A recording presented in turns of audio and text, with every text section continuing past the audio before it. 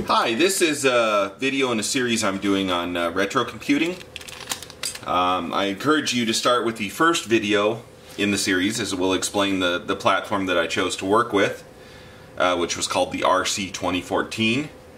Basically a kit that I bought from Tindy, and then I started to implement some of my own modules for it. So in this video I'm going to describe a bus monitoring module that I built. And here is a view of it, but let's start with the schematic. First of all, why would you want a bus monitoring module? Well, one of the nice things about retro computers is people like to put lots of lights and displays and things on them, so I figured why not build a display that would show me at all times what is on the address, data, and control buses. And that's what we have here. So the display I'm using is called the TIL311. You can see them here on the board. There's 6 of them there. They're fairly old but still useful display that is an LED. It's a kind of a dot matrix LED, and it's got a built-in TTL driver. Maybe I'll paste in the data sheet here for people to take a look at. And the nice thing about it is that we can feed 4 bits into it, and it will display a hex digit of what those 4 bits are. So that seems like a perfect way to visualize our address and data buses. So we'll see that I'm going to use a total of 4 TIL311s for the address bus, and a total of 2 of them for the data bus. That will allow us to visualize 16 bits of address, 8 bits of data.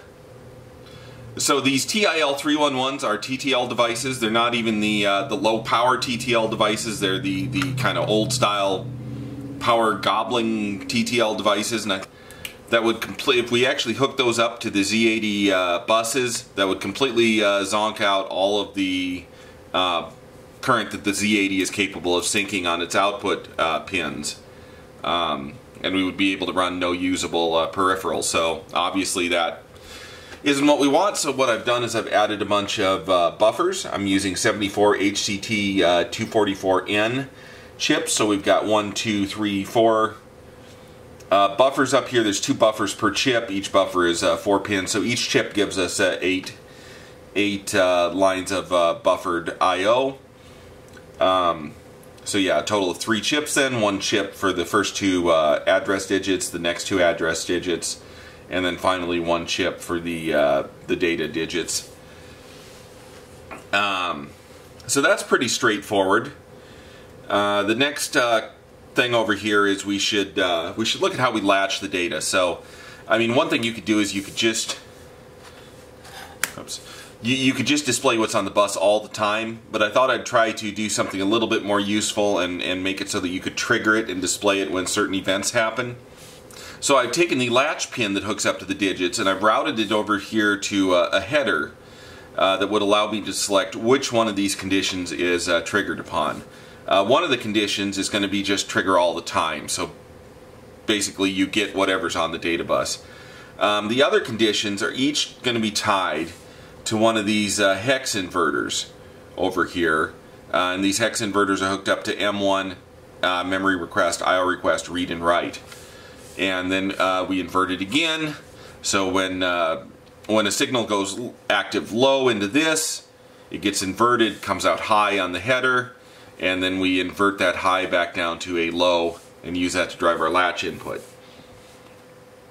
So that will allow us to cause these digits to either be active all the time, or we could make it latch on M1, or we could make it latch on I/O request, or we could make it latch on reads or writes or memory requests.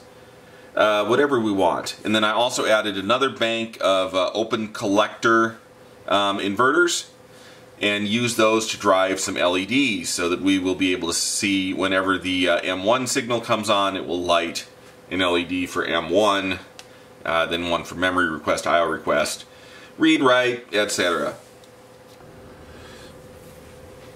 Here is the bus monitoring board all assembled.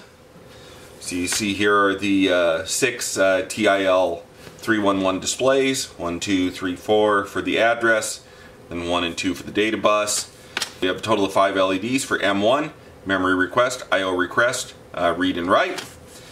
Here are the buffers for the lines going to the display digits. So we've got 2 buffers for address pins, and then 1 buffer over here for the data bus. Over here we've got the various hex inverters that are used to drive the LEDs and to buffer the control signals. And here's the dip switch that lets us select what the trigger condition will be for the TIL311. I've installed the bus monitoring board in the first slot and backplane. You can see the 6 TIL311 hex displays here. These 4 on this side are for the address bus. These 2 are for the data bus. So the LEDs from the bottom are M1, memory read, I/O read, read and write. Right now we're just displaying whatever is on the bus as it is running the basic interpreter.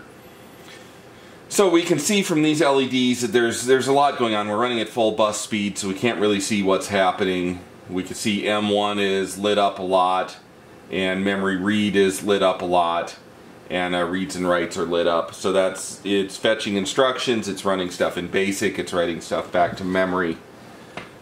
If we want to just look at IOs, we can flip this dip switch, flip this one off, flip that one on. Now we're looking at IOs, and we can type in and run a simple basic program over here. Oops. Let's plug the UART back in. So we can run a simple basic program over here. SQ10 print. So you're seeing the IOs. We're looking at port 81. That's one of the UART ports. So you're seeing the IO as I'm typing keys on the keyboard. Hello world 20. So I've just run a program that prints hello world, so we can see it's printing very fast. You'll notice the upper 8 bits of the address seem to be the same as the data bus. I'm not sure exactly why that is, though I did look at the Z80 instruction set, and one of the input instructions does put the accumulator on the top 8 address bits. So that could be why we're seeing weird stuff up there in the top 8 address bits. I don't know why they did it that way, but presumably they had their reasons. So if I write a simple program here, I'm going to read from input port HC0, go to 10. Oops, syntax error.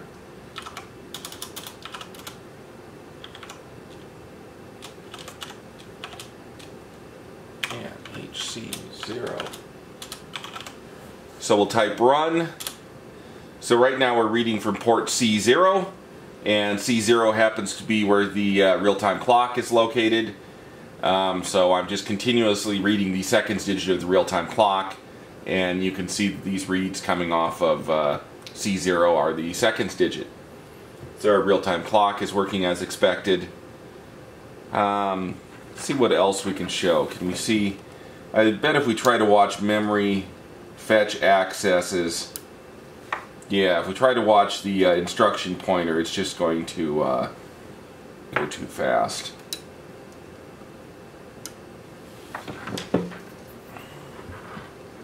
So let's halt that basic program. We can see we're looking at the UART back again. So one of the things about this, if you're running fast like this, you can't see a whole lot. For example, if I turn this over here to look at the M1, which should be the instruction fetches, we can't see a whole lot. I can kind of see there's a 7 there, so a lot of stuff is happening around address 70 hex, but you know, it's running at 7 megahertz, so I can't see a whole lot. But I do happen to have a module in here, which we will discuss in a future video, that will let me slow the clock down.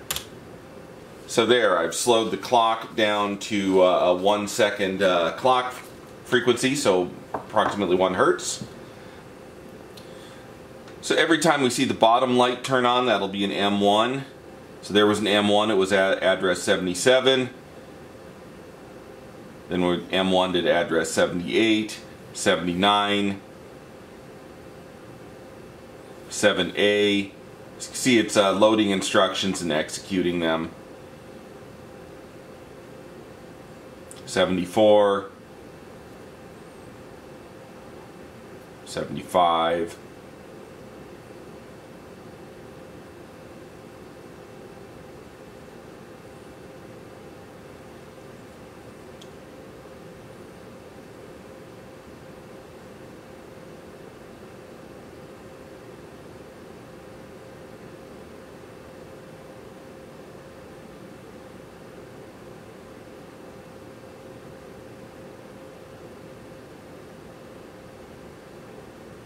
Thank you for watching my video. Please visit my website at www.smbaker.com for more electronics projects and sandrail stuff. Bye.